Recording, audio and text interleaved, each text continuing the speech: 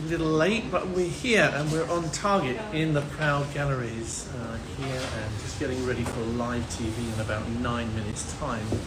So you're going to get a lot of chance, if you stay with us, you'll get a lot of chance to see what the gallery looks like. There's a little preview. But thanks for joining me on Brian Day. And we should have some fun, I think. First thing is going to be a morning TV slot. And they've actually come here, which is very nice of them, rather than me having to go into their studio. I'm setting up here. Here they are setting up. And I'm going to sign off just for a second, but we'll be back on again in a couple of minutes. I'm going to give the camera to Pete. Pete is here. And we'll get on with it. And yeah, send me messages. It's great. Yeah.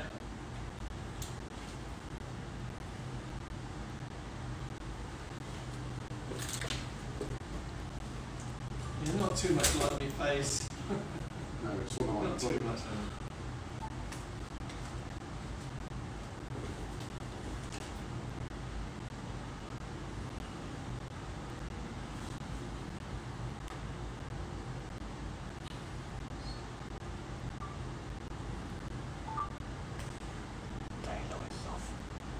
Right, just count to two, please. Count to two? Yep. 1, 2. Are we on? Yeah. Stand by.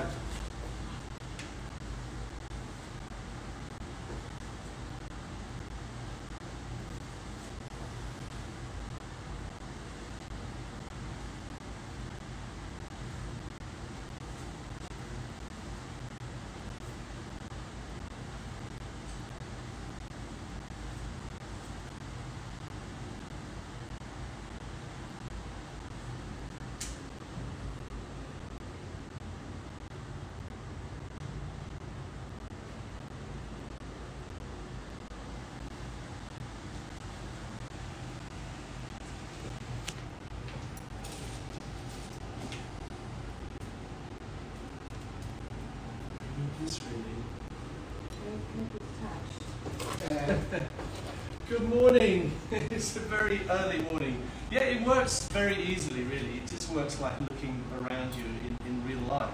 You have one of these viewers and you get as close as you can to the card. Well, not as close as you can, but fairly close. And the stereoscope does it for you. We have lots of them here, as you can see, so everybody who comes in will have one of these in their hand. And you have basically two pictures which look the same, but they're not the same. They've been taken from different viewpoints corresponding to your two eyes. And it's a long established principle that if you give the right eye and the left eye the right information, they will reproduce the effect that you had when you were actually looking at the scene in real life. So it's 3D, but in Victorian times it was stereoscopy. So this is all about stereoscopy is good for you. And it's been a kind of lifelong passion for me.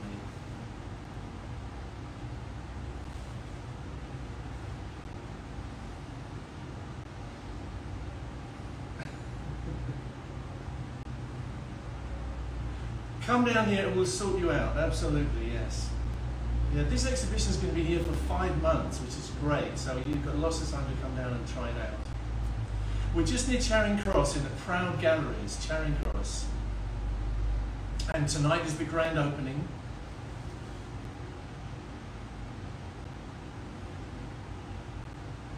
I do.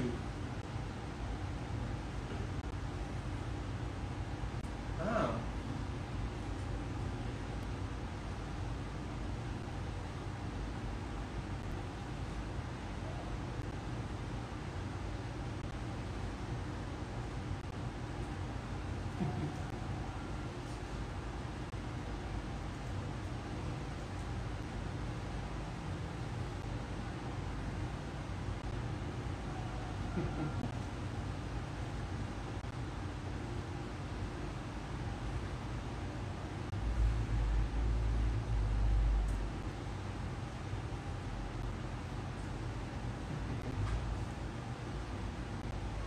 It's a very proud moment, really, yes. I mean, this is a proud moment, it's been a proud galleries, but that was a proud moment. I didn't actually personally persuade her. I don't want to give you any false impressions.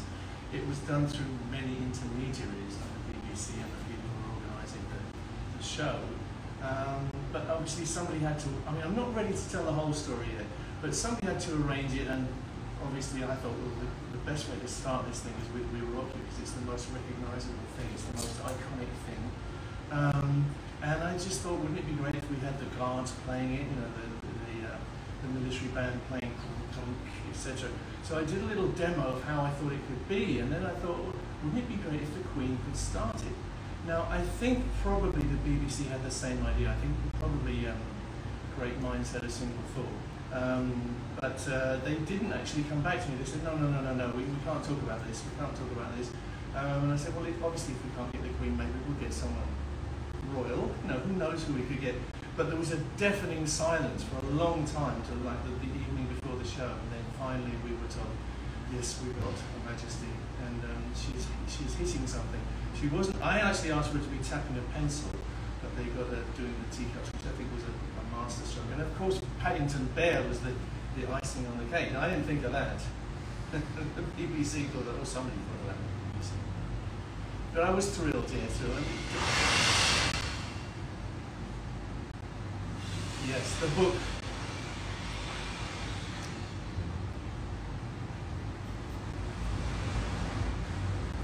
Weetabix.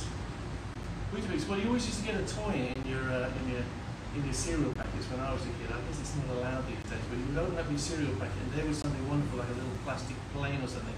And in Weetabix there was a little card, something like this but smaller, and it had two pictures on them which looked the same. And I thought, well, what does this do? Turn it over. It says send off 1 and 6pence and a packet top, and we will send you your stereo viewer, your 3D viewer. So I did that, put the card in the viewer, and it was a hippo. And previously it had been 2 flat hippos on this piece of paper. And suddenly now in the viewer, it was a hippo that I felt I could fall into, like his mouth was open, I could almost smell its breath. And I thought, this is incredible, this is 3D. Why doesn't everybody do this the whole time? Well, that's why we're doing this. This is like 3D coming up.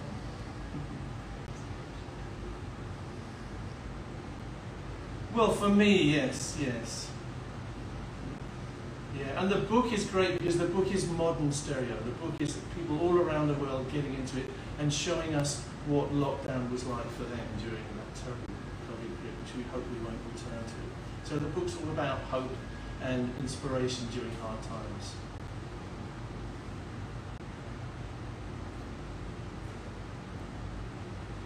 £1 and 6pence. Oh yeah, I'm older than everyone. Great, thank you for being here. God bless. Cheers. Have a stereoscopic day. Cheers. Lovely. Yeah, it's odd because you can't really hear them. Yeah, it must be really like... And you don't know when you're overlapping. Yeah. It sounded good from this end. And I didn't actually say the book title. I think they did, so that's good. I hope they did. You said I think they've been training it this morning as well. Yeah. So, It's fine. Did they show the book? is it still on? I don't know. How do you stop it? Oh no! We can't stop it! Can't stop. No! Where is the stop? Oh, this thing. No. Don't put that. You really don't trust them with the device, do you? I don't trust anybody. Right, we're stopping here. Are you sure you want it? That was a bit frenetic, wasn't it? Well, that was the first interview of the day, and I did have to get up at 4 o'clock to get here for that. Thanks for being with us. And I'm just going to show you around the gallery a little bit so you get an idea, get a private view of what this thing is like. It's amazing. I'm shocked how incredibly it's come together. People have worked so hard, my chaps and the gallery people, just incredible. And I'll introduce you to them later if I can. So it's all about stereo cards. And here we have some pinned to the wall. We also have some viewers. So you can just pick them up and they're on chain, so you can use these to look at the stereo cards here. And they all spring to life beautifully in 3D. We have a lot of 2D things on the wall, just so that you can compare. And this is a good way in, I think. But the idea is you can look at your 2D version here, and then you can pick up a viewer pick up an owl, and the picture will be in there, but it will be in glorious 3D. And you look at this, and oh my God, it comes so vividly to you in 3D. I wish I could show you on here, but it's not so easy. But once you're looking through here, you see the thing in glorious, real, solid 3D. This is one of my favourites, actually, this beautiful leaf picture by Rachel Miles. But the next thing is the content, really. And the content of this part of the exhibition is all Stereoscopy is Good For You. That's the book, that's the new book which we have coming out right now. And this is what it looks like. And this is the work of photographers all around the world. And I'm so proud that this happened. Incredible, all amateurs, but people who have taken pictures of what inspired them during lockdown, during the whole COVID time. And it's absolutely beautiful. Again, you can see them in 2D, these beautiful pictures, and then you can see them in 3D using the owl. So that's this book. But there is a lot more to this exhibition as well, as if that weren't enough. There's a little shop here, which is very nice, makes me very happy, because I always wanted to have a stereoscopic shop in London, ever since about 1858, which is when it last happened.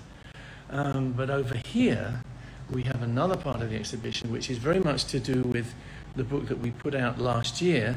I'll show you that book here. This is Stereoscopy, The Dawn of 3D, which is really the history and the mechanics of 3D, and it's a very comprehensive historical thing, as well as pretty entertaining, I think. But we will see this in this part of the exhibition, which we call the Victorian Emporium. The Victorian Emporium shows you a little bit of what it would be like to be in a Victorian drawing room with your pictures on the wall. An exhibition here of things which you might have. We'll have a 3D display here with a 3D film on. But again, here we have viewers, we have mono, and we have stereo as well. And you'll be able to see what the Victorians saw. These are all Victorian pictures which are featured in the book Stereoscopy, The Dawn of 3D. And some of these are just the greatest images ever made. These pictures from T.R. Williams, wonderful daguerreotype portraits here, and some of the Victorians who made stereoscopy famous. This is actually Brunel on the Chains of the Great Eastern, but here's the man himself. This is Charles Wheatstone, who invented the process of 3D. He had the original insight that you could take two pictures, one for each eye, and recombine them in a viewer, and suddenly the world would be reproduced in 3D. So it's quite something. He's the hero of the whole piece, is Charles Wheatstone. Here we have a lovely display of 3D throughout the ages, from the top 1850s, close after Wheatstone and Brewster, who took up the idea. Here we have 1900s, which is another resurgence, and here's the 1950s, which is roughly when I was able to get in there. And here we have actually a Weetabix viewer, which was my introduction to the subject.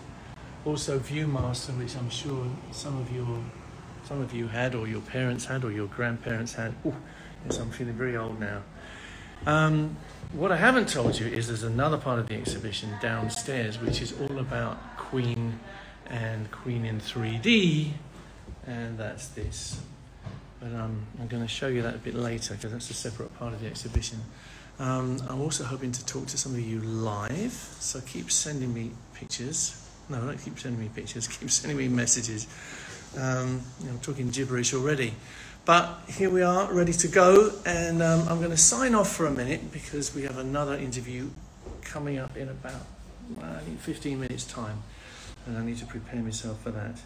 But yeah, keep commenting, and I'm happy to see your messages coming in. Hell yeah. God bless. See you later.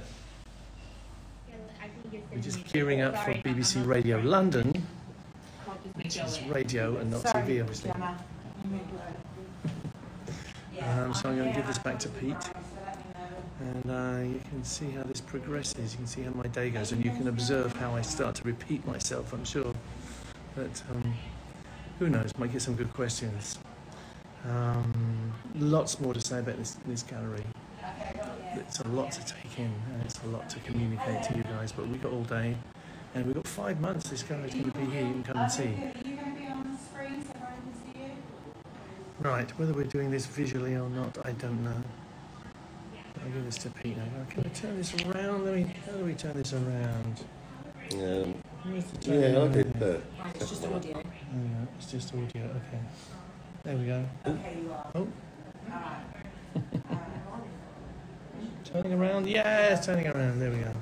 Here we are, and you can see the whole And they are gallery here. filming you, social media. Oh, they're filming as well. Do they know we're filming them? Right, where am I going? Here. Brian is getting a stream of live stream. Is that okay? It's going to be a long day today. Brian, you live stream. I'm tired already. Here's the book. Perfect. You might have noticed I wasn't allowed to show this on Good Morning TV because it'd be too much advertising, but you can see it. Okay? Can you text that to Nicole? Nicole. How is it? No, it's not. Okay, perfect. Right, you're going to hand it to Brian. TV afterwards. Okay. Finish the show. Oh, good We could idea. have done it before the Yeah. Yeah. Good idea. Okay. Right, they're not going to be on camera. Right. If you want to turn the volume up. Why am I on camera? They're going to use it for their socials. Do you want to hire? I think I need to see them if they're seeing me. Gemma's there if you want to speak to Gemma, the producer. Should we turn the volume up?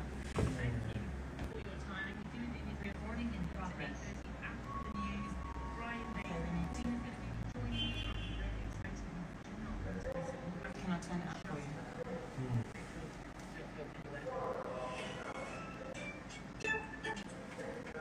At 8:30 with the latest for London, I'm Matthew Schofield. In the last hour, the London-based online furniture retailer May.com, which employs about 7... Hi Brian, just checking your signal. Good morning. Yeah. Hello, good morning. Oh, I need to see you. If you're seeing me, this is not fair. I know, I wish we could. It's so annoying. Oh, you don't have a I camera. have big hair, so imagine that. BBC, Yeah, I need to it's see inevitable you. that everyone will need to pay more tax in the years ahead to address what they describe as an eye-watering black hole in the public finances. Here in London, the Mayor Sadiq Khan will use a speech this morning to warn Rishi Sunak not to pursue a policy of austerity 2.0. And there's also a warning today that London's boroughs will need to make £700 million worth of savings and cut frontline services unless the government increases funding. London's weather, it's a very windy day, plenty of blustery showers around, hopefully some sunny spells too, though, with highs of 15 Celsius. For an update anytime, you can ask your smart speaker to play BBC News for London. BBC Radio London travel line change warning on the tubes. There's no Northern Line Edgware to Golders Green because of a broken down train. Severe delays on parts of the Circle and District lines. The DLR, that's suspended still Shadwell to Bank because of fault of the trains this morning. Severe delays to Lovely Tamworth coffee, and yeah. Beckton. And trains down to Brighton to go on to the roads M4, long queues into town. It's still down to one lane on the elevated section. A40 very prone to diverting traffic heading in from Hillingdon to Savoy Circus. A3 in Wandsworth, Westhill closed southbound for emergency prayers from the Upper Road. Really slow on the A3 at Tolworth as well for some reason. There may be a crash there. And delays as a result on Oxshot's A24 4 stretch because of those avoiding the A3. BBC Radio London, next travel in 30 minutes. BBC Radio London Sport. That's not me. Sport is definitely not me. Marseille against Tottenham on digital radio and TV with all the build-up on the London Sports Show from 6. BBC Radio London Sport. The home of London football. Good morning, 8:32 here on BBC Radio London. It's me, Sam Al-Madani. It's your brand new breakfast show. We are stretching awake, but before we do that, let's head back to Matthew. He's got the sport for us. Thank you, Salma. Yeah, draw against Marseille in France tonight would be enough for Tottenham to book their place in the last 16 of the Champions. Hi Brian, right after the sport bulletin. we're going to come to you. Very good. Spurs could Oh, that's okay. We're Thank ready you very much here. for doing this for us. go against You're welcome. You're on Bright TV as well. I wish I could see it. It's a real shame I can't see it. Sporting Lisbon. But midfielder Pierre-Emile Højbjerg says they'll cope. We have to make sure that we are well prepared, which we are. After we have to go and to be successful together, you know. The fact is that you will not be there on the sideline. We have to deal with that. Everyone is well aware, and the staff is well prepared, and we all know that we need to help each other. Elsewhere in the Champions League, Liverpool are at home to Napoli. Both sides have already booked their place in the last 16. In the EFL Trophy, AFC Wimbledon are away to Portsmouth. The French midfielder Paul Pogba will miss the World Cup in Qatar as he needs more time to recover from a knee operation. He hasn't played for Juventus since he rejoined the Italian side from Manchester United in the summer. Wales' bid for a place in the quarter-finals of the Men's Rugby League World Cup is over after a 36-0 defeat. I can turn it down. That's really good, isn't it? We could talk about anything. What could we talk about? Oh, I'm going to turn it up. I'm going to miss my spot, I suppose. In cricket, at the Men's T20 World Cup, England had a must-win Super 12 Group 1 match against New Zealand this morning. Defeat in Brisbane would almost certainly leave them unable to progress to the semi-finals. That match got underway about half an hour ago. Earlier, Sri Lanka beat Afghanistan by 6 wickets. BBC Radio. Cricket, lovely cricket. Cricket we like. So. At breakfast. Selma, yeah? Selma. Radio London. The new breakfast show. Good morning. It is 8:34. It is indeed breakfast. It's me, Salma Al-Wadani, here with you. Brand new breakfast show. We're stretching away. Hopefully we're awake by now.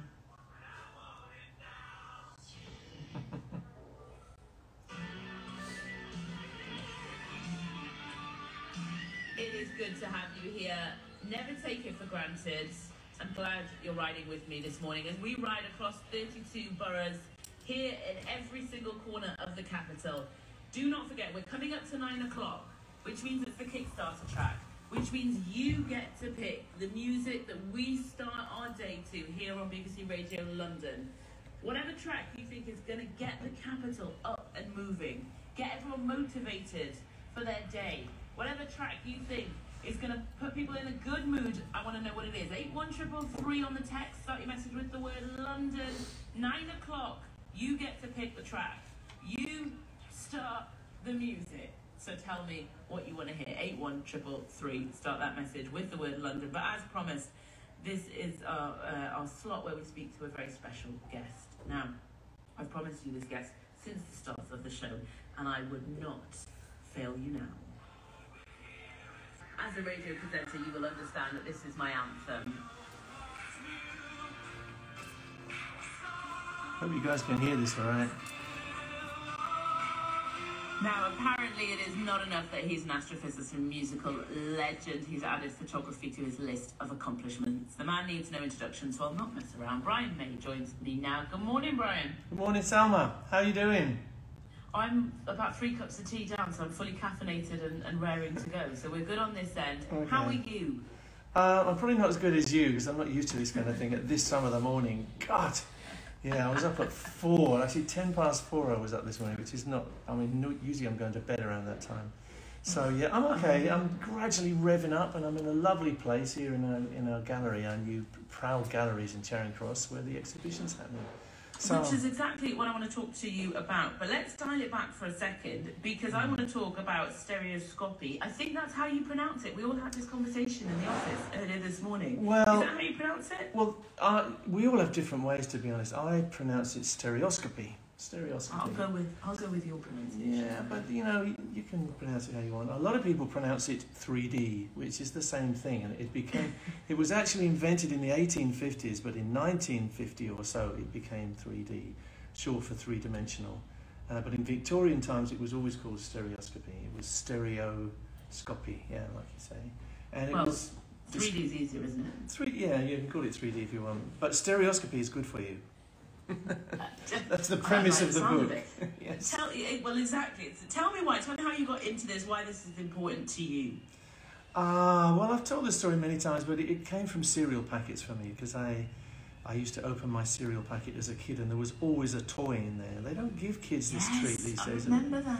Yeah, so you get a lovely little plastic plane or a little model soldier or something, cowboys and Indians, something like that. But for a while in the packets of Weetabix, you would get a little card, and it looked like two pictures side by side on a piece of card.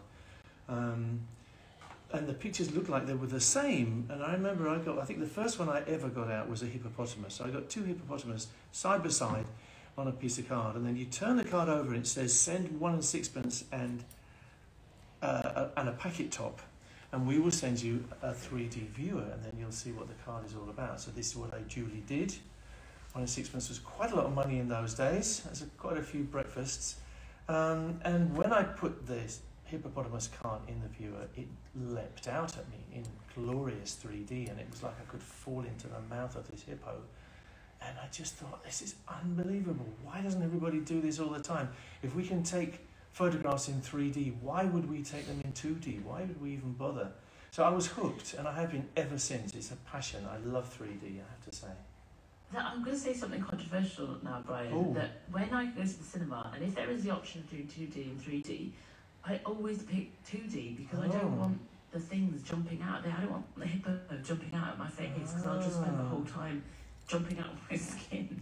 Well, I can see your point. Yeah, you're missing a lot, I gotta tell you, because it's an extraordinary experience. And if you haven't seen Avatar in 3D, you've missed one of the greatest experiences of your life. I mean, there was a time in the 1980s where they would make everything jump out at you from the screen. They used to say coming at you or whatever, and it was horrendous. And I think that's one of the reasons where the stereoscopy kind of died for a while, because people hated it. And it was just too exclamatory, things coming out and sort of hitting you in the face. But it's not like that anymore. Ever since I James love Avatar, so maybe I'll take you with me. Oh my and God! watch it in If you 3D to see what the hype is about it. Oh, you have to. You have an exhibition at Proud Galleries. It's from the 3rd of November to the 25th of March. Tell me a little bit about the exhibition, because this project it's been 2 years in the making. Yeah, well, it's been about 50 years in the making for me, but yes, it has been too. I mean, it's to celebrate the launch of this book. Now, the book is called Stereoscopy is Good for You. I always wanted to call it Stereoscopy is Good for You, Darling, but they stopped me doing that. I think that's what Freddie would have called it. But Stereoscopy is Good for You is all about photographers all around the world sending us in their 3D pictures, which they took themselves during lockdown, and showing us what they were dealing with. A lot of people were confined to their houses or their rooms, or some of them had a garden and were lucky enough. Some of them were able to take a short walk or whatever. And we asked them to show us what life was like in lockdown, and continuing as lockdown was relaxed. So we have more than 100 photographers from all around the world contributing to this book.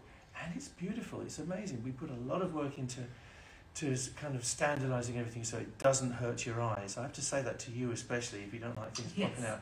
This will not hurt you, darling. This will be good for you, darling. So that's what the book is, and the exhibition is to promote the book, but the exhibition also encompasses some other stuff, and well, 3 basic things. One is the history of stereoscopy, how it all began in the 1850s. So I'm sitting in what we call the Victorian Emporium right now, where you'll see Charles Wheatstone and all the incredible things that happened in the 1850s, which absolutely swept Britain away. I mean, Britain was absolutely dedicated to stereoscopy. The London Stereoscopic Company in London had 1 million views for sale, which was like massive, like CDs or the internet or whatever. And then we have another part of the exhibition downstairs, which is all about Queen. So this is the Queen in 3D book, which I put out some years ago. And I kind of chronicled Queen from the outside on tour to the inside in the studio. And that's what you'll see downstairs. It's a lovely gallery. I'm so grateful to the people, to the Proud Galleries here for allowing us to be here. We're here for 5 months. So if you can't make it today or tomorrow, the next day, you've got the next 5 months to come down and just mosey around and get to experience what 3D really is. You mentioned there the book, and I want you to just talk me through some of the images that are in there. Obviously, we're on radio, people can't see, but that's beautiful because we get to describe it. Yes. You mentioned about life in 3D and some of those pictures being taken during lockdown. I don't know that I ever want lockdown in 3D. It was bad enough just living it. But, you know, the book does sound gorgeous and a real beautiful collection. Talk me through some of the images in the book. Yeah, the funny thing is it's not depressing because everybody found inspiration somewhere. So there's a whole section on people's pets, their cats and dogs and animals that strayed into the garden. And it's beautiful. You can tell that people got so much comfort from their animals around them. Some of them took pictures of the countryside around them, even though they couldn't see that much at the time. Some of them turned their cameras to the skies. You'll see pictures of celestial things, rainbows and moons and lots of beautiful things. Some people made models inside their houses and models which illustrated scenes of sort of tableaus and stuff, extraordinary stuff, echoing the diableries of the 1850s. And some of them took pictures of their kids or of themselves or their friends doing stuff. It's a whole mixture of stuff. Some of my favourites are the nature ones, where they've gone in the garden and they've found things to photograph, like butterflies. The cover picture of our book is a monarch butterfly settled on a flower, and it's extraordinary. It's beautiful in 2D, but in 3D, oh my God, it really blows you away. You feel like you could just touch that butterfly. So butterflies, bees, insects, flowers, dragonflies, all kinds of stuff. And some people went very close, so you'll see extreme close-ups of caterpillars and stuff. I mean, the breadth of this book is amazing. I'm looking around at it now, and it still takes my breath away, I've got to say. What did you take pictures of during lockdown? Because I've got to say, mine were mostly pictures of food. Well, I have taken pictures of food, yeah. A lot of the time during lockdown, I worked on stereoscopic pictures which were made from pictures which came from space. So I work with a number of NASA teams. I'm very fortunate to be around these people. I work with real astronomers. And what we do is we look for pictures which work in 3D. So we look for a pair of pictures which have a baseline. And we work them up into 3D pictures so you can see, for instance, the planet Pluto. You can see asteroids. We've been working on a book about the asteroid Bennu. Bennu is a really interesting asteroid because it's the one that's most likely to hit the Earth in the future. So there's a probe gone there recently, OSIRIS-REx, and they've been sharing lots of pictures with me, and we pick them out and we've made stereo views of the asteroid. It's amazing. So a lot of the time I spend doing that. I spend an extraordinary amount of time in Photoshop aligning and sorting out these pictures, but the result is stupendous because you feel like you're there looking at a comet or a meteor or a planet. So that's what I spend a lot of time, not only in lockdown, I do it all through the night. That's why you go to bed at 4 o'clock in the morning. That's right, yeah, I find myself doing this stuff. I mean, I work on music a lot of the time, but I love images as much as I love music, I guess. Well, 3D images of the moon and the constellations might be the way that I could fall in love with 3D images, because that's where you'll get me, Brian. If you give me a 3D image of the moon, I will probably sit there and just stare at it for hours and hours. And I imagine you can, because when photographs are brought to life in that way, when we see them from different angles, everything just appears a little bit more real, doesn't it, and less static. That's right. I wish you were sitting here with me, because I would convert you instantly. I would get a big wow out of you once you see these things in the owl. So I recommend come down here. Yeah, you can come down sometime. You know, I'll meet you down here. We'll sort it out. Okay. I'm open for conversion. Yeah. I'm sceptical, but I'm open for conversion, Brian. Well, we are the evangelists, so you're with the right people here.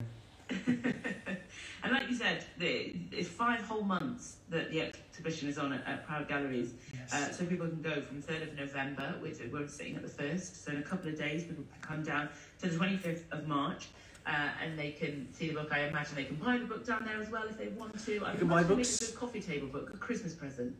Yes, indeed. What a good advertiser you are for us. Thank you. Yeah, Christmas presents galore. I just relay the facts. You know, there's a book, it's on sale. That's it. Brilliant. Yeah, it's quite something. Well, listen, it sounds incredible. It sounds like you have put so much work and effort and time into it. If you can make it, Proud Galleries is where you will find this exhibition. Head on down. Brian, I'm going to ask you before we go, every single day at 9 o'clock, we put it out to the listeners that they get to pick the track, the music that we start our day with here.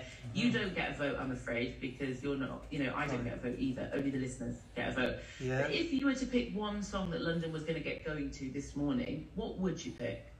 Ooh. Of your own. You know what? It would be The Miracle. It's a Queen track which isn't heard that much, but it's the title song of the Miracle album, which we're about to re-release in a box set.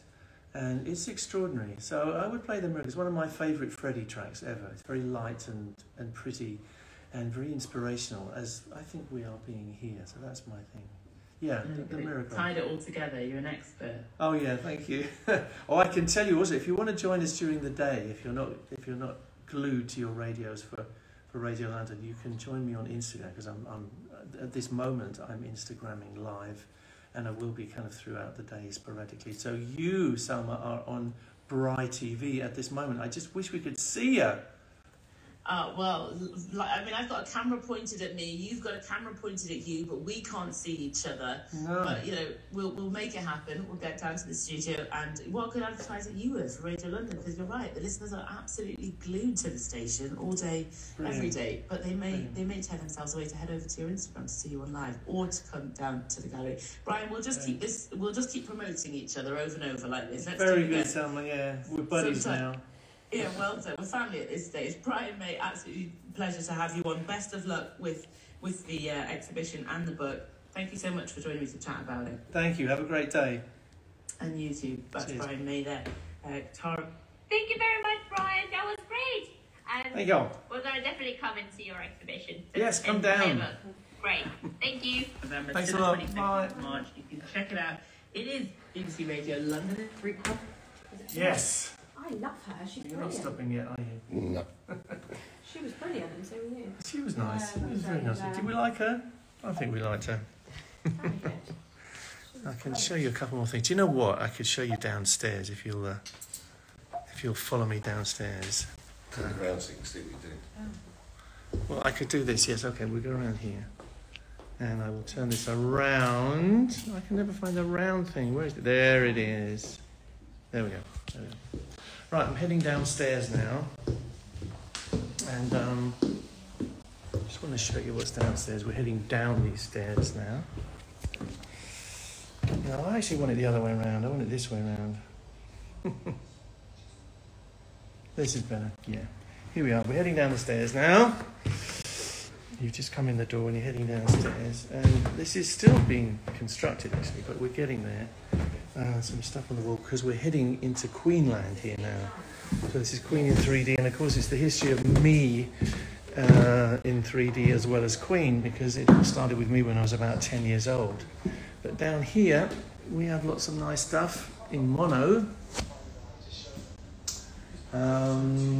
We have a 3D film here, which is the history of stereoscopy according to Brian May, which was on Sky 3D when Sky 3D existed. But we have a nice version of it here, and you can wear glasses and you can see this in 3D. Something I'm quite proud of, actually. There's a picture here which I think is designed for people to do selfies with. And here we go into Queen Bohemian Rhapsody, Purple Land. And you'll see lots of stuff here. There's going to be more viewers here as well, but lots of stuff from the Queen in 3D book. Here's our dear Freddie in the studio, a picture which I took, of course. This is us in East Berlin, and I think we're going to work on putting captions on this so we know what we're doing. I think I'm in the basement, so this is not working so well. But all around the exhibition, you will see viewers like this, the steampunk ones, and also the classic large ones, and you will be able to use them to see the 3D pictures on the wall, like this.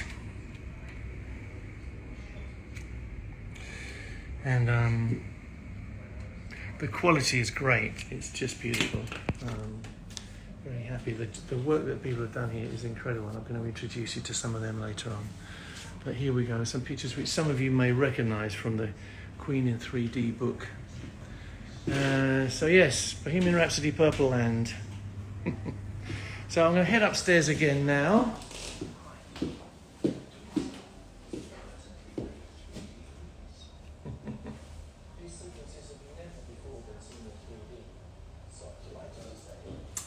This goes right back to me as a kid. And me on tour with Queen, me messing around in hotel rooms, doing stereoscopic things, and all sorts of stuff.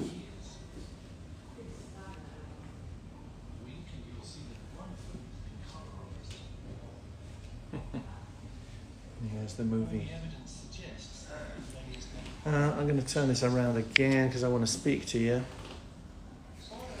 I'm going to have a little break now and do a bit of coffee and croissants, I think, because it's still morning to me. No, it's still the middle of the night to me. But I will see you in a little while, okay? And we'll do some more of this stuff. I hope you're enjoying seeing the world according to stereoscopy, because stereoscopy is very good for you, okay? Lots of love. See you in a minute. We're back. I'm now in a car being transported somewhere across London to Global Studios, where we're going to do what we call pre-records. So these won't be live, they'll be recorded, and the radio stations will put them out later. Be something that would last for like 2-3 weeks. Global Studios, Leicester Square someplace. Here we go. Very lovely. Hello there, how are we? Oh yeah. How are you doing, Brian? All Very good, thank you. Welcome to Global Media. Thank you very much. Thank you very much. Welcome to Bright TV. We love that. We love that. Brian TV. Yeah. Oh, is it? Stop it. Oh, hello, Brian TV. We're living our best life today at Global Media. Weather's not that good, but Brian, you're going to have a good time. Born performer, look at this. Right, here we are. We're just checking in here. Okay, so sunny, isn't it? You can be sunny. Clubby Francis Booth. Lots of red tape going on here. Thank you very much. That's me. This is Very good. Tom Hill. Tom Hill. I didn't hear Pete's name because I didn't know he was coming. You didn't. Someone can skip his So where are we now? We are in a lovely studio. This is Jenny. Hello there. And I'm here behind this microphone here. And we're going to do this is a pre-record, so this is not going out live. So you are the only guys who are seeing this live in some form. And Jenny's very kindly allowed us to film all of us while we're doing this. So I'm going to give this over to Pete. Here's Pete. Here we are. Right. It's like a double interview. Well, this is it. So this will go out on smooth, but at the moment, well, you're getting it firsthand right here. Yeah. And we're going to be chatting about your book and about loads of other things as well. So it's going to be nice. So thank you. Thank you. Are you ready to go? I think I'm ready. Okay. Well, I'm going to do an intro because obviously you're Brian May. You need bigged up. Oh, right. Okay.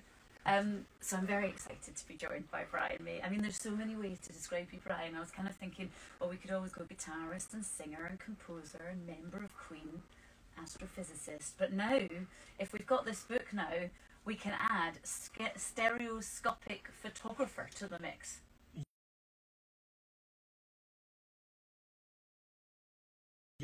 Yeah. And this the bit of time in COVID. It's all about that, really, yes. And it grew as a concept. My lovely publicist who's here, Nicole, actually had the idea in the beginning, let's get people to send in their pictures of what's happening to them in lockdown and things that are inspiring them in lockdown. And we thought it would be just, a couple of weeks, let's get a few things, but it was a deluge of pictures, amazing pictures. And we had a job whittling it down to I think it's about 200 pictures in the book. But well over 100 stereo photographers from all around the world have contributed, and they're all amateurs. They're not professional photographers, but they're all people who have just taken it up as a passion, same as I did. And a lot of them don't even have a stereo camera. They just have their iPhone or whatever, and they go click, click, moving the camera to the side between the two And clicks. that's all you need to do. That's all you need. I could do it for you right now if Pete wasn't using my phone.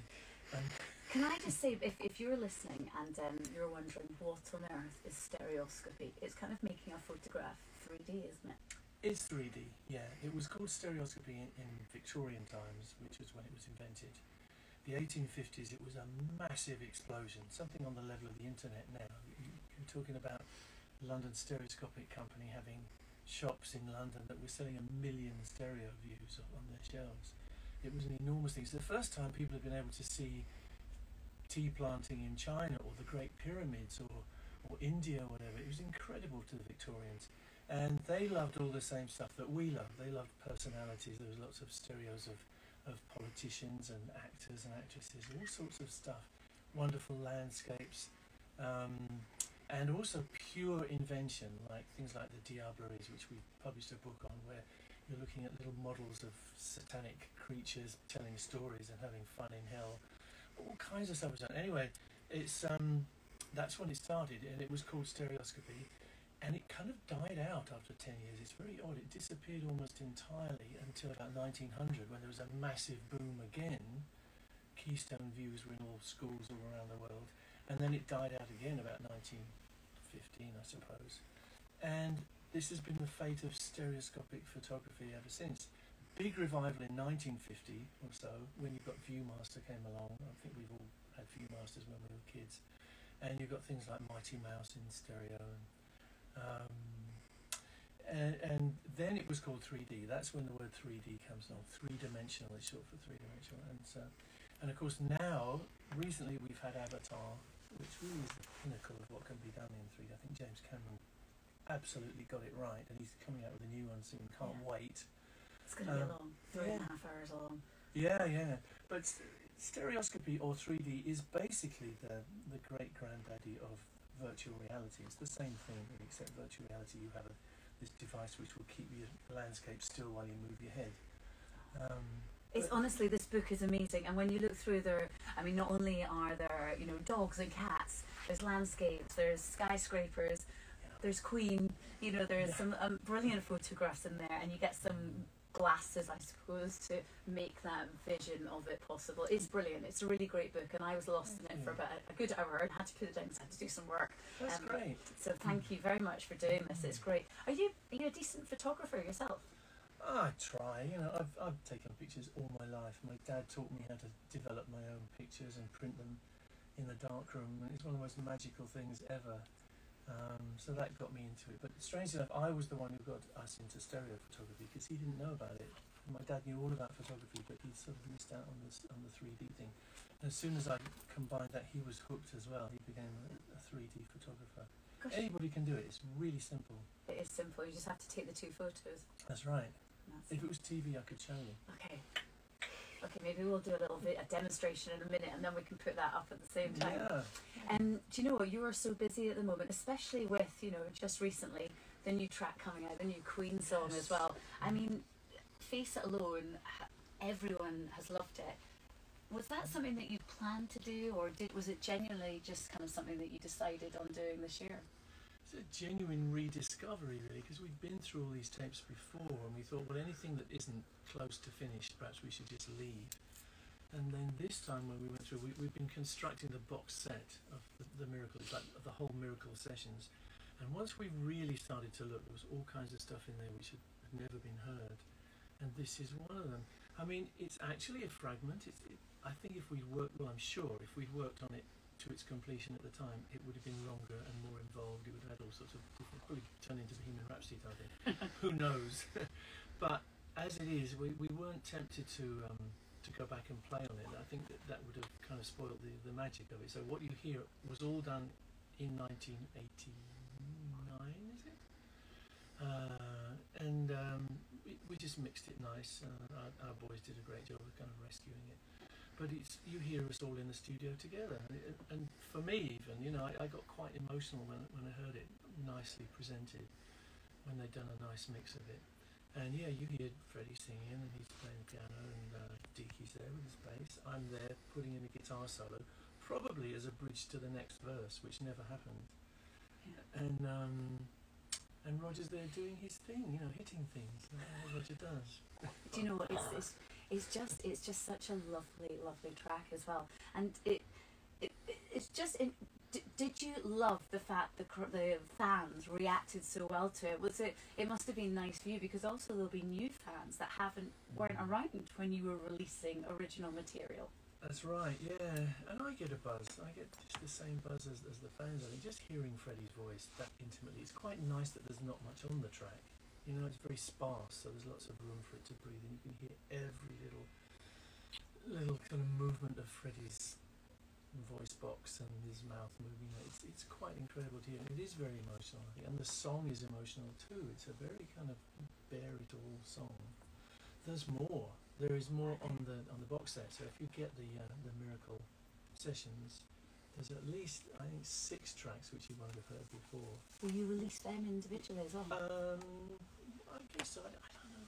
I don't know if we would release any more singles. I don't think singles are quite what they used to be. You know, I think we'd rather probably people got into the whole sessions. And the reason I like the sessions so much is because you feel like you're a fly on the wall. You can hear us chatting and laughing and trying out things, making mistakes. I think people enjoy that. It's like I watched the Beatles thing on Netflix, you know, and I love that, just seeing all the stuff that went on. You get that kind of feeling listening to the Miracle sessions, I think. It's us in our prime, working together, having fun, arguing, but out of it comes some gems. You know, there's a lot of chemistry there. Do you know what, with Face It Alone, I only because I was preparing for this, I was reading an interview that Rami Malek had done, and he was saying that he believed that you guys should have done a Bond song, and it kind of made it's like, actually that's a good point, but this does feel like it could have been a Bond song. You know, a few people have said that. Yeah, it's a shame. Well, it could still happen. Yeah, it's odd actually, because I know Michael Wilson very well. He's one of the archetypal, I was going to say ancient, I can't call him ancient. He's one of the original, him and Broccoli are the original producers of James Bond, and I've known him for years, but I've never really had the temerity to go up and say, why don't you give us a Bond theme? It's just never happened. It could happen. It could happen. It could happen. I kind of feel like it should. I mean, such an iconic British band associated with such a British kind of franchise, it would make sense. Well, maybe this is it, who knows. Yeah, it does kind of sound that way, doesn't it? Yeah, I definitely think it would. Talking of Rami Malek as good well. Good title, yeah, Face It Alone, good Bond title. I'll talk to Michael Wilson. I think he's coming to my launch tonight. That's brilliant. I love it. Sorry, I interrupted you. That's all right. That's all right. Obviously, Bohemian Rhapsody was so huge.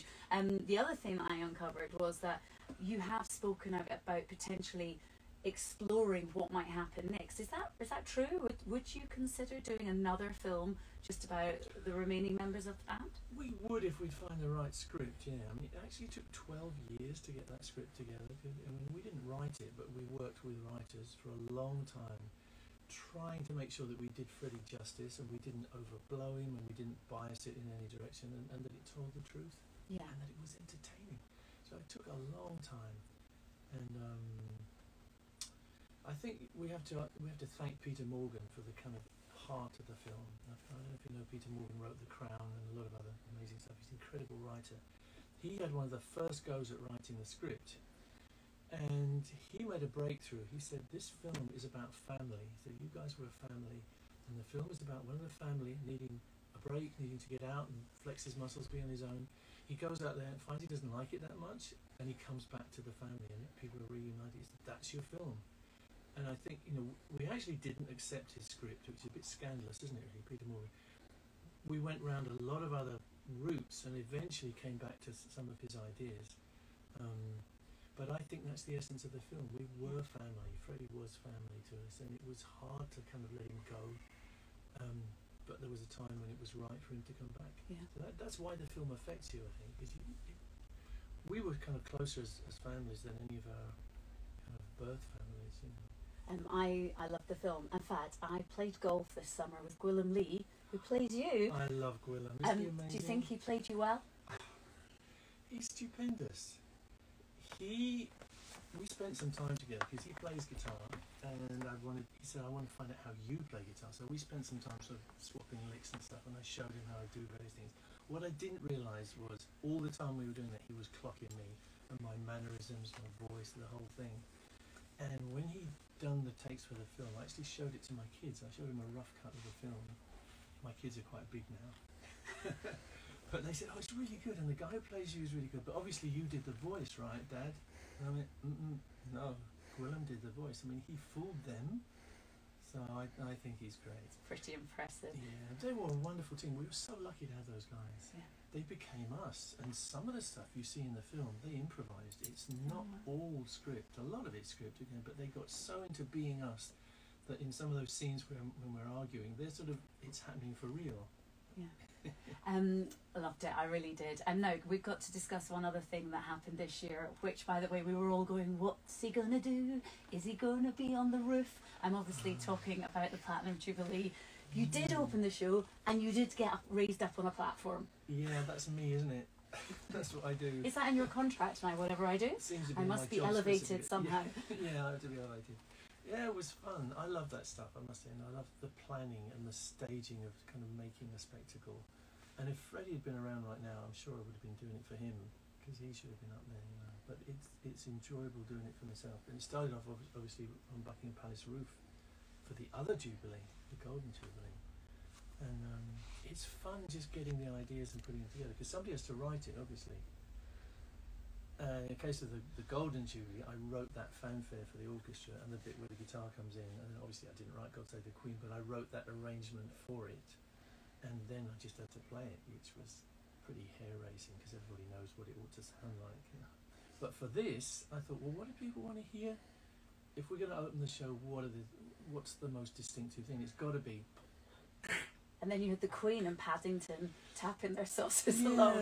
Yeah, well, that was the icing on the cake, really. And I did ask for something like... I didn't ask for Paddington Bear, but I did say, look, here's a demo of what we could do. We could have the marching band, the Coldstream Guards, whatever, you know, doing the percussion, and we can come out of that. But wouldn't it be great if we had, for instance, the Queen tapping her pencil, or something like that?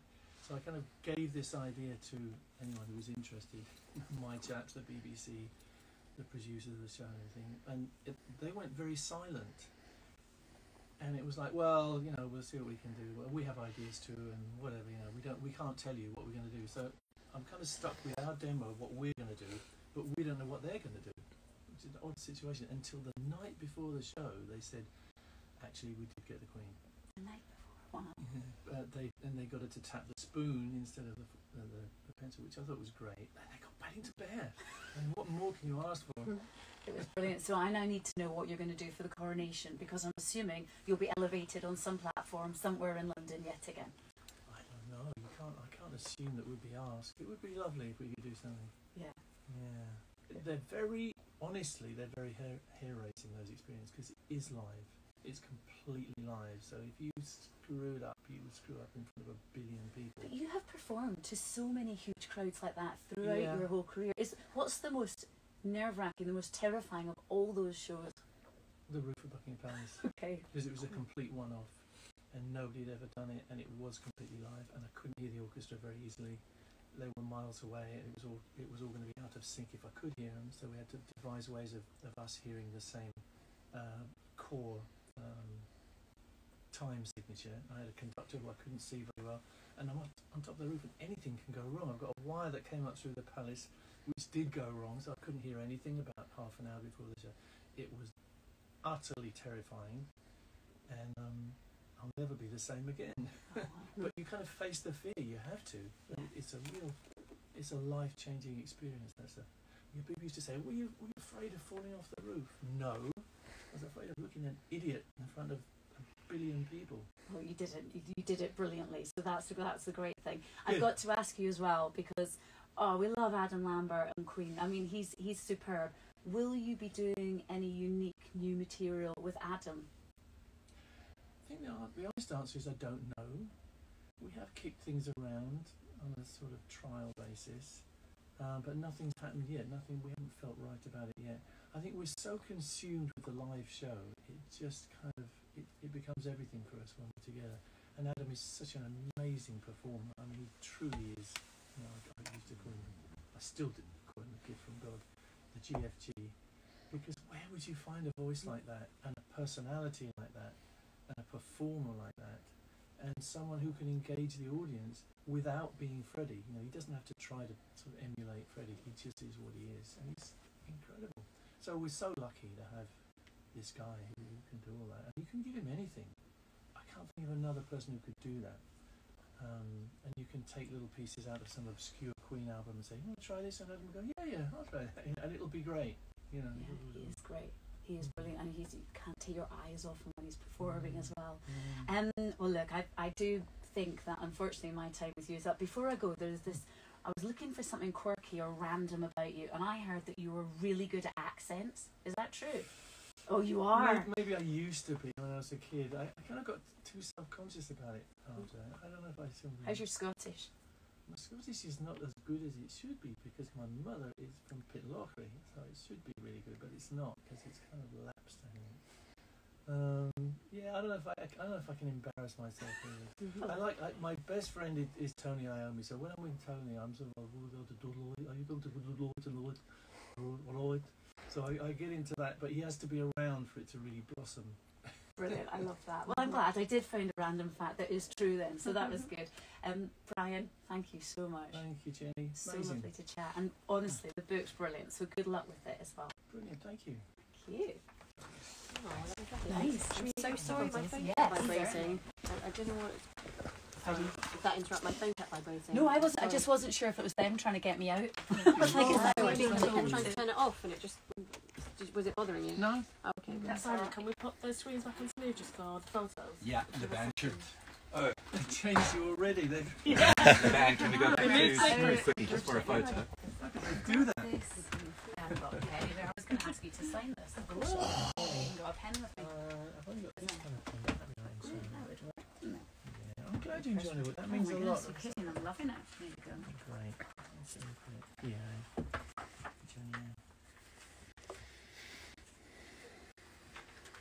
Where's Jane?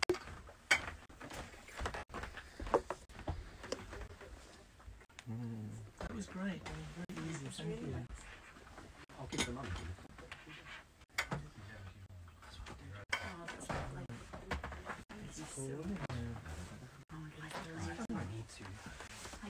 Thank you so much. Thank you so much, Brian. Can I just tell you? That's all right. Amazing.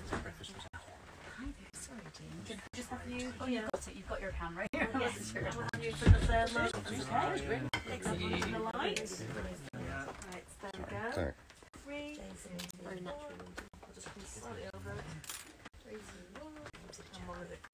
Ah, he's got the other ones. Perfect. Thank you so much. Sure. Where those It's nice to meet person. I've never seen it. Yes. We should have mentioned this is the first time I've been in a radio series since lockdown. You said that at the start as well. Yeah, We so said I'm that giving the back off ones. camera. Off camera. Yeah. I'll stop this one. I know you're good to James. I'll mention it now. Yeah. I will. I'll pick up on that. I'll pick up on that. Yeah. Yeah. All right, we'll get out your way.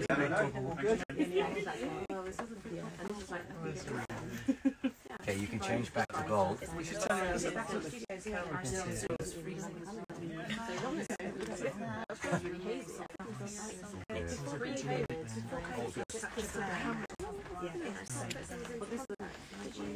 Right, I'm James. Nice to meet you. How are you? We've spoken on Zoom a couple of times. I've had the pleasure of being on Bright TV. That's why I thought I knew. But we've never met in person, so this is amazing. Thank you. How was Bordeaux? Yeah, I bet. Yeah. I've never been. First time? Yeah. That won't be Which were lovely. Took us under their wing and showed us around and forced us to drink their wine. That's terrible. I hate it when that happens. No, it was just That's what. You've been right. Not as much as I'd like to, but yeah, it looks incredible. I just need, like you say, you just need more time. That's the thing. That's what we felt. Yeah, it was a nice little getaway, but it's like, oh. You just need more time to, escape the madness. Yeah, our road. Oh, are we? We are rolling. Are we good? So, the mic's up. Sorry, can I just come through this side? Oh, maybe stop, yeah. We've got the gold in. Any gold in? Are you alright with this? Yeah, of course. Stop for a minute. Okay. We've done it before. We've got the mic with the logo. Those ones are upside down, so we're just using the play. Well, you can say what, of course you can. Can I introduce you? Yeah, absolutely. Are we back on, Pete? Well, this looks amazingly similar to the last studio, but of course it's not. It's a completely different studio. And we seem to have lost our branding. Bright TV. And This is smooth radio, right? This is gold. We're gold now. See, it's so confusing. What am I like? So No. This is gold, and this is James. Hello, everybody. Hi. Nice to meet you. And James has been on Bright TV before, but not quite in this situation. Not in this. This is your first time in a radio studio. Absolutely, since lockdown. Since lockdown. So yeah, this is great in person. This is fantastic. So Apparently. we're almost ready to go. Are we? Yeah. Are we going to go now? Kick the branding off. Yeah. Okay. Brilliant. Okay. Here we go. Let's start recording. Great. Wow, what a pleasure this is. First time back in a radio studio since lockdown, and he's chosen to come and speak to us. The legend that is Brian May is with us this morning. Hello. Thank you very much, James. Very kind of you. How are you? Not feeling very legendary at the moment. Well, I wanted to say, I appreciate this even more because I remember the last time we spoke, you said, you admitted to me that you're not really a morning person. Completely not. I got up at 10 past 4 a.m. Welcome to my world.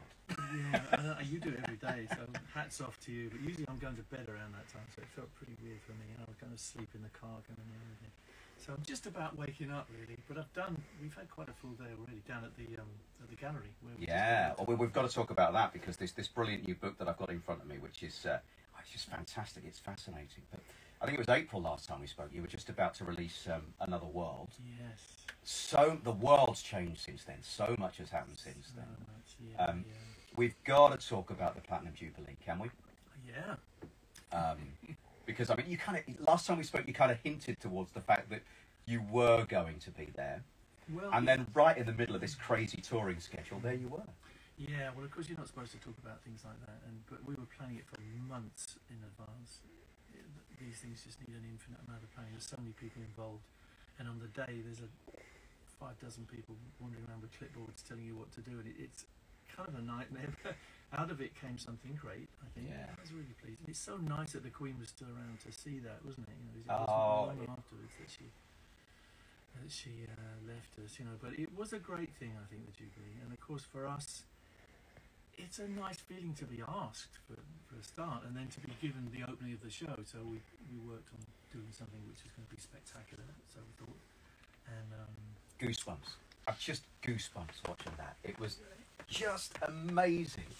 With the royal marching band and the drums, and I think probably the icing on the cake was the video intro, which was your idea. Is that right? It was definitely partly my idea. I don't know quite what the BBC had in their minds before we started speaking, but somebody has to decide what we're going to play in the beginning.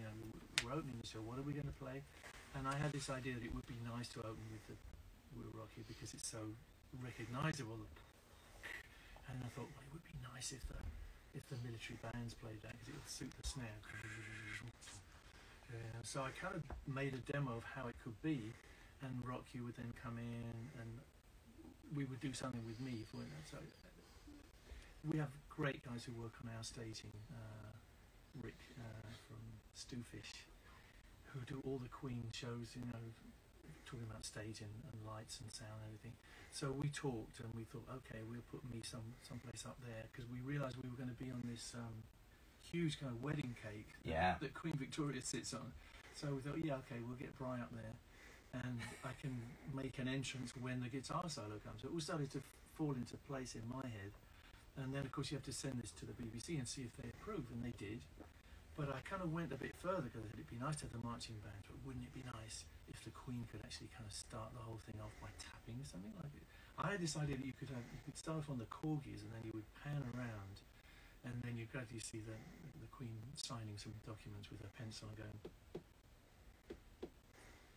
So I don't know what they thought of it because I didn't hear back from the BBC. They said, no, we can't tell you what we're thinking, but we'll take all this into consideration.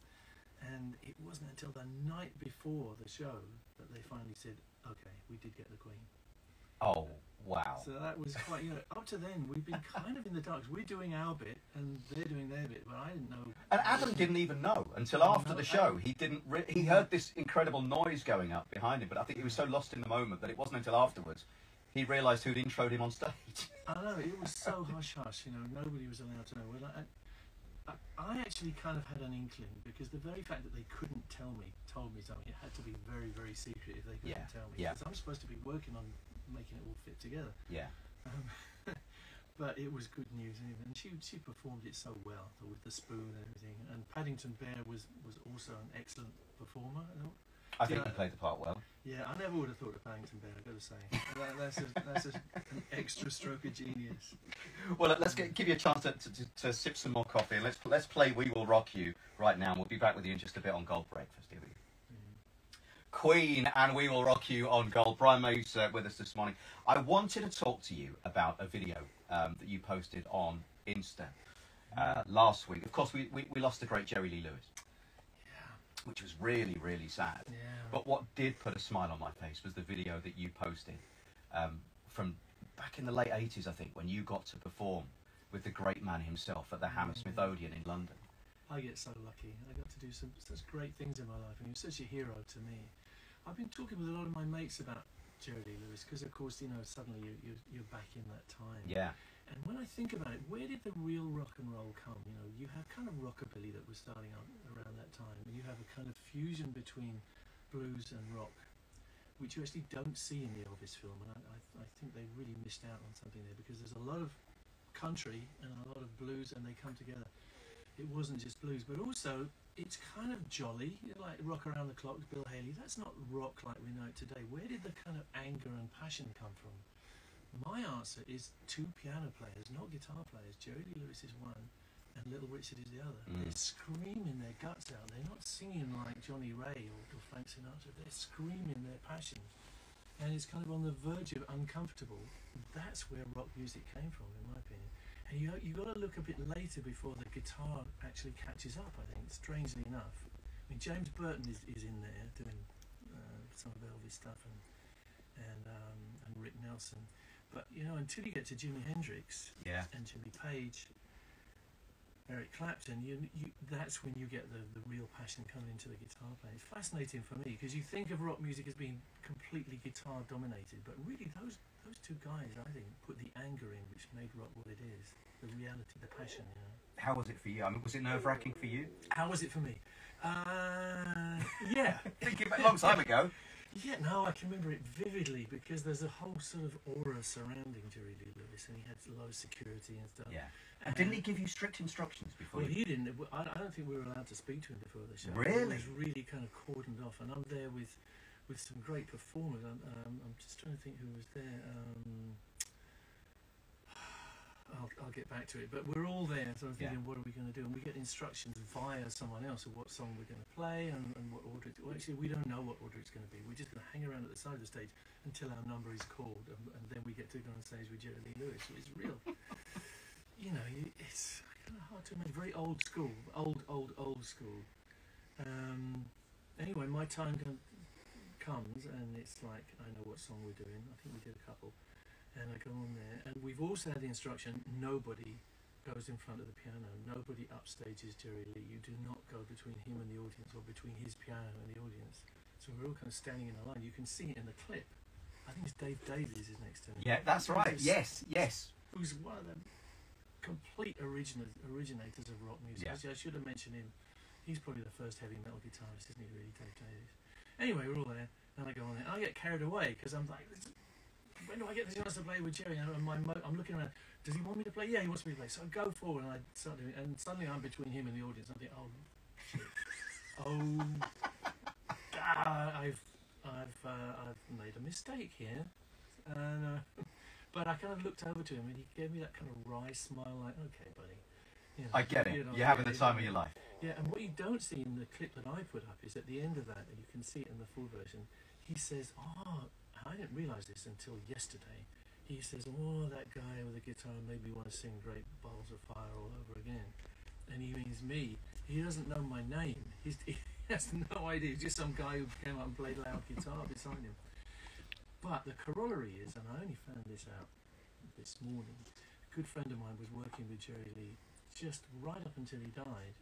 And he's a good friend of mine, and they started talking about it, and Jerry recalled that moment, and he said that was an amazing moment, when Brian came over and did that. So he knew who I was afterwards, and that was just before he was taken from us. So that kind of made me feel very emotional, And it was one of the tracks was Whole Lot of Shaking Going On. I think you performed that together. So look, we're gonna take a break. We're gonna play. How about a bit of Jerry Lee Lewis on the show? Oh, marvellous. A whole lot shaking on gold.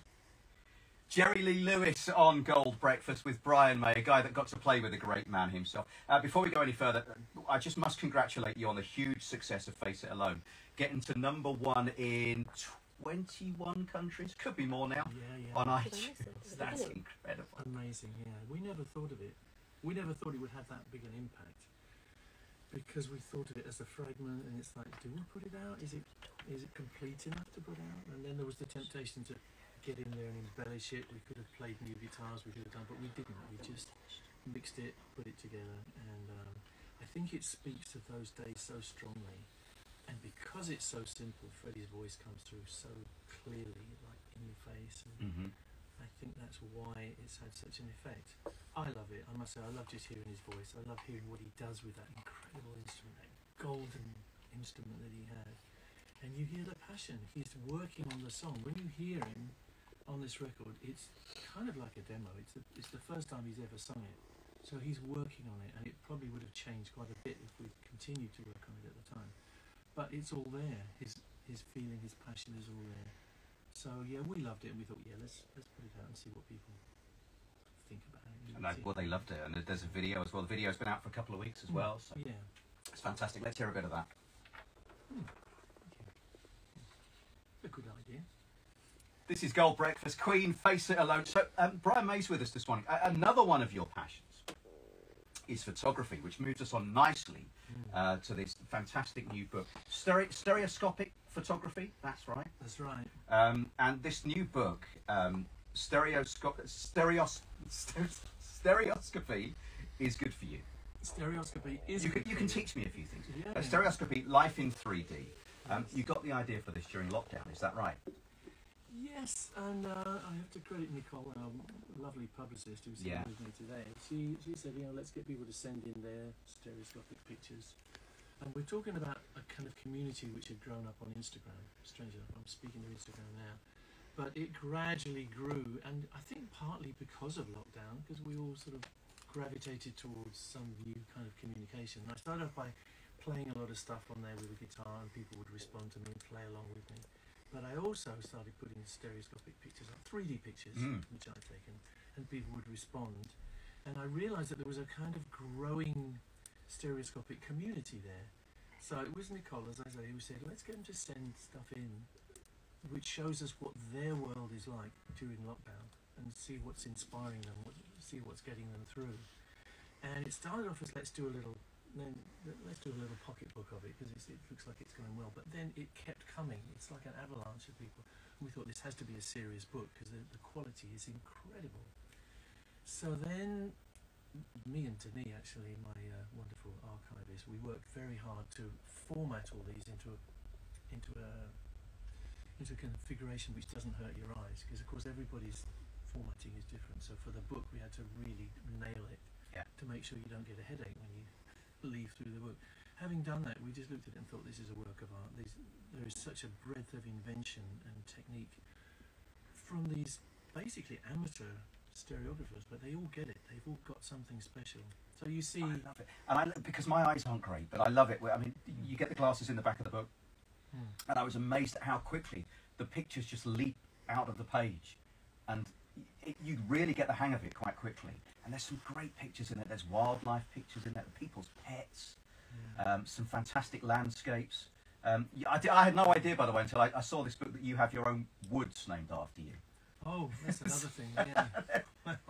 Yeah. Well, I bought a woodland years and years ago with the idea of returning it to kind of primeval state. It was a kind of thing that I had, but of course I was becoming more involved with rescuing animals at that point, so it became a project to give wild animals a better chance in life, and that's continued. And then I got the opportunity to buy some farmland, which was forming a ring around this property, because the woods weren't very big, and it was, even though we could look after the animals on our property, they would escape and go somewhere else, and it wasn't a good life for them. So I was able to buy the farmland, which was going to be a housing estate, and convert it back into a woodland. So this is probably about 15 years ago. We planted 101,000 trees, and it's now a beautiful woodland, which all the kids who are growing up around there can go in for their get to enjoy. So they got a forest instead of a housing estate. So I'm I think I'm quite popular at the moment.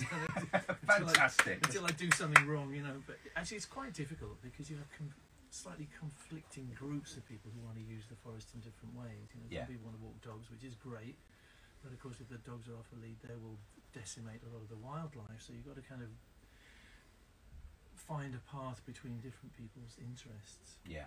And if you do too much in the way of trees, you're not doing very well for your butterflies or your invertebrates. So it became a real learning curve for me to try and make the best use of this new woodland. But boy, it's beautiful. And you know what? And you can see some pictures, because there are some pictures in this new book, which is out now, and it's fantastic. Honestly, I urge anyone to just go and discover it, because it's fantastic. And there's an exhibition in London as well. If you're in the London area, people can go and see. Yeah, Charing Cross. It's the Proud Galleries near Charing Cross, and we will be there for the next 5 months. So it's great. All the way until March. Yes. Brilliant. Yeah. Excellent. Come in and experience stereoscopy or 3D or both. It's brilliant. Well, wish you all the best. Thank you so much for getting up early, and also for being our first radio interview post-lockdown. It's been fantastic chatting to you. Right, thank you. And it just proves that stereoscopy is good for you. It genuinely is. Thank you so much for coming in. Thank you, James. Real pleasure. All the best. Thank you. Excellent. Nice. That was great. Absolutely brilliant. Brilliant. Thank you so much. Thanks, guys. So fun. Sorry. Oh, well, lovely, lovely, lovely to meet you in person finally. Thank you. James, can we grab some pictures, please? Yeah, absolutely. There's nothing quite like doing it in person. I've got very used to Zoom. I don't know about you, because it saves you a lot of legwork. It's easier. But there's nothing quite like. But it's it's easier. The real thing. Yeah. Yeah, brilliant. Right. So we'll Pictures. just both have you just around We here, didn't- that's okay? This is when my legs don't work. Forest question, by the way. No, I didn't. I said to you, thanks for giving me a nickname. Oh, That's where we're going. Just a little bit closer so we get the light. Is this good? Can I have a box to stand on? So I got a trap here. Oh, this is perfect. Is that okay? Perfect. Oh, 3, brilliant. 2, 1. And I'll get a little Hang bit on, one more. closer. 3, 2, 1. Brilliant. Thank you, Barry. Thank you so much. Can All the best. With Adrian. Can I Yes, have me, please? sure thing. Hello, Brian, I don't know if you met Adrian, he's our head of he's managing director Yeah, of really good to Goal, meet you. so Thank you so much for it. It was a superb. Yeah. Okay, Thanks. 3, 2, 1. A little bit closer. Thank you. Thank you very much. Boss man. Boss he is man. the big boss man, yeah. The mighty gold. Keep listening. But really, Keep listening, folks. Yeah. yeah, you have it as well. Yes. Yeah, I'm in I there. was going to say, you're doing it, aren't you? Yeah. Yeah, we'll knock it off for a minute, shall we? All right. Thanks, guys. Right. We are now in a completely different studio, and everything is very green. Yeah.